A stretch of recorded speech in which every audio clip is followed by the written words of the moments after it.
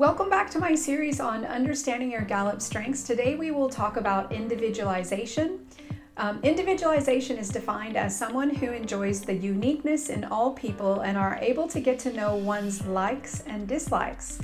You could recognize someone with individualization because they love getting to know people deeply, playing to one's strengths, and learning about people.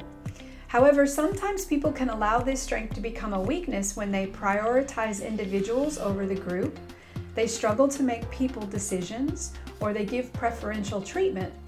People with individualization thrive when they are able to get to know one's strengths and weaknesses and are able to assign work according to one's strengths. If you like my content, be sure to like, subscribe, or check out my website. Thanks for watching.